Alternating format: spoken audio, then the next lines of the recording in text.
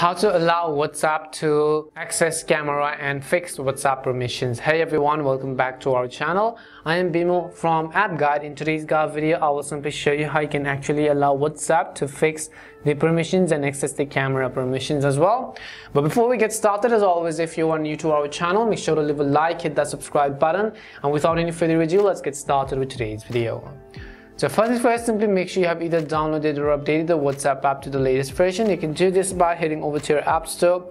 In the search box, typing in WhatsApp, and if you see an update button there, tap on it in order to update your WhatsApp app to the latest version. Once you've updated WhatsApp, the next thing you want to do is, in order to fix the camera permissions, we want to go ahead and open up settings.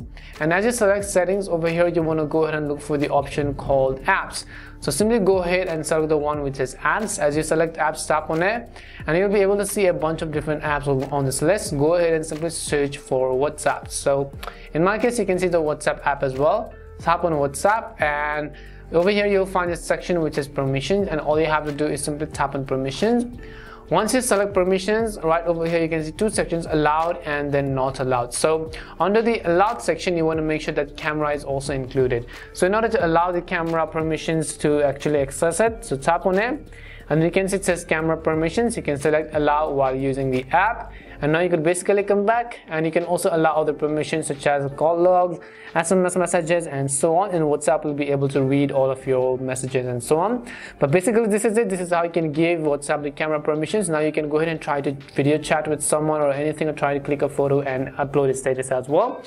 Hopefully this video helped you in either way, and if it did help you, make sure to leave a like and subscribe to the channel. If you have any more questions, queries, or doubts, simply also make sure to leave them down in the comment section. Thank you very much for watching till the end of this tutorial, and see you soon in our next video.